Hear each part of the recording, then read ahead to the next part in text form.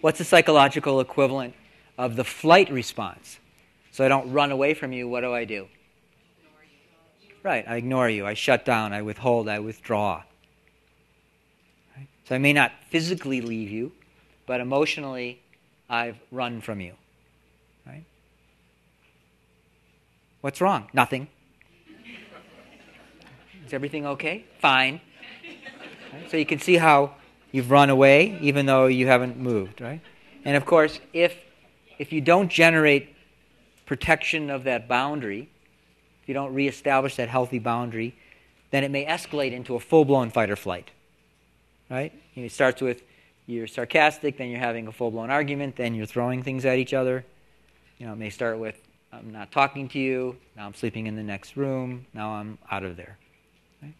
So these are these thinly disguised fight or flight response, which we activate in the hope that we will get our needs met because we want to feel comfortable.